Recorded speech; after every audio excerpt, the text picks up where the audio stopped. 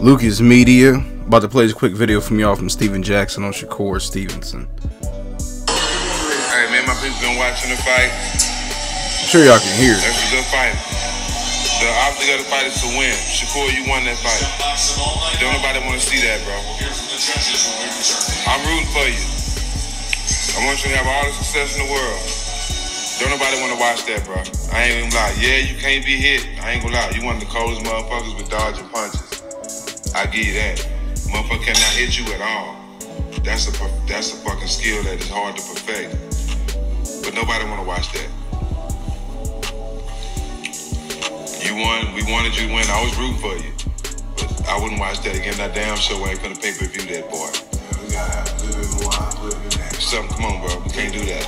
Alright? We fuck with you, but we ain't paying for that next go round. Hey, man, my people been watching the...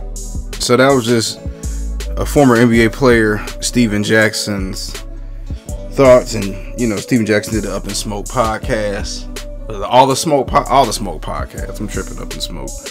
But I mean, even a lot of people have been saying it was a snooze fest. I mean, it was a waste of time, money.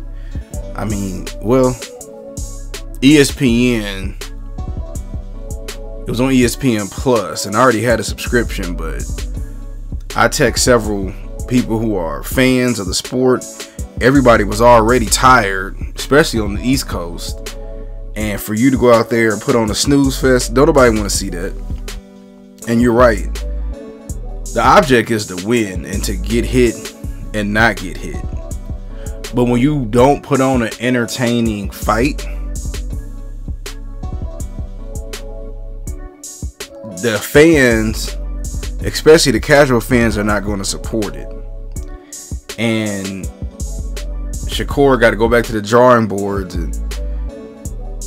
and try to figure out how to still be entertaining when you're fighting that style of a fighter that he fought. And it was a tough matchup. I knew it was going to be a tough matchup from the gate.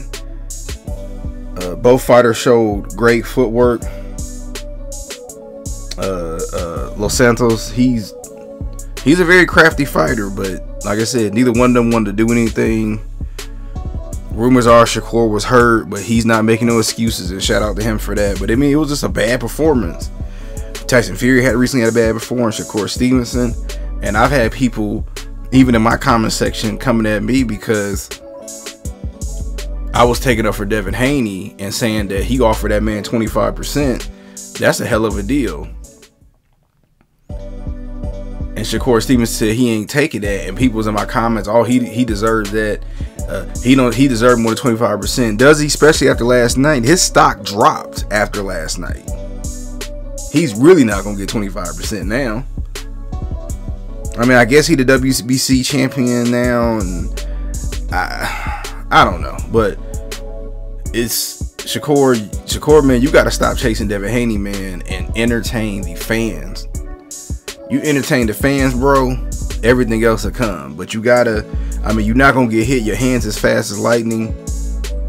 But you gotta let your hands go, man.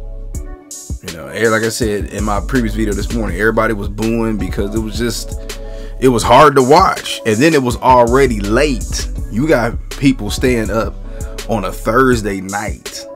A Thursday night. It's not even a weekend like how most fights are, even on a Friday. And I'm sure kids was up, people got work, school, whatever, and you put on a snooze fest? But I'm still gonna support Shakur. I mean, you know, I'm just, you know, as a boxing fan and somebody who some people now saying to me, we gotta keep it real over here. But I just wanted to give my quick thoughts about it. Tell me what y'all think.